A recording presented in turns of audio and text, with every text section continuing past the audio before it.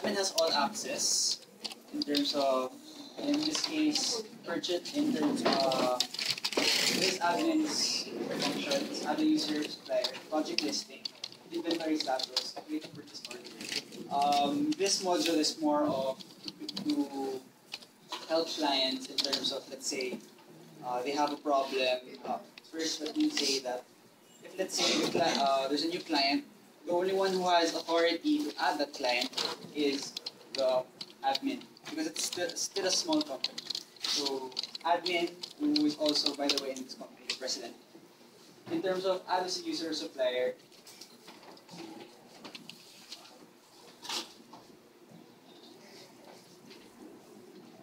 what's happening?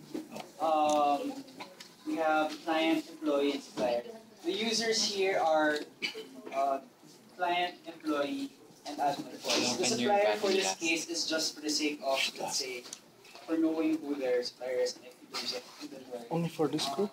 Yeah.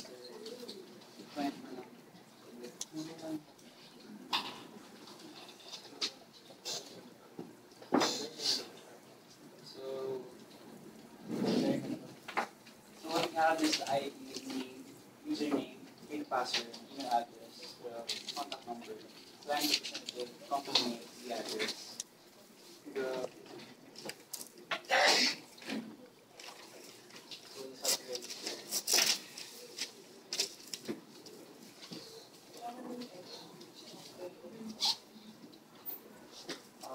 Let me reiterate that there is the admin as a user, employee as a user, project manager as a user, and the client as a user. All project managers are employees, but not all employees are project managers. Per project, there will be assigned at least, we've discussed it with, this is a proposed number, but 4 employees and 1 project manager. The employees, in terms of their function to the system, they can only view because they're mostly just technicians. And if they have a request, they just relay it to their project manager.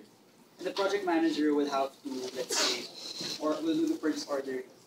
If the client wants to have, let's say, they want to say that, nasiraan kami ng ref, or they also do ref, or aircon, you just relay their request. Sorry, see client. So, let's say like you see.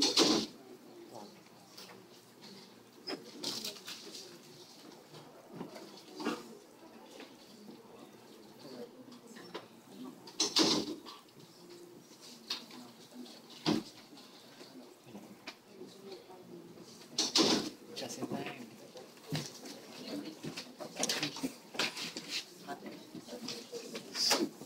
I have not. Just keep that long.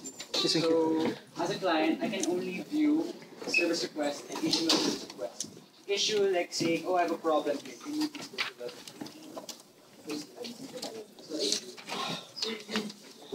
Pero,